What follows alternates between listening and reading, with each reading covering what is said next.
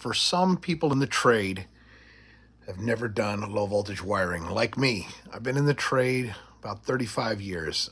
I've never done this. Don't know why, never even tried to learn. It's just always high voltage and heavy industrial stuff, but seems easy enough to me. Why have I never even tried it? I should have looked at this video long ago. But, it's just one of those things. Now YouTube is prevalent.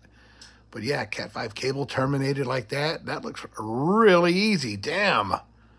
Some of the things I wish I'd learned, but, I said 35 years. I am a dinosaur. Like bending pipe, stuff like that. That's me.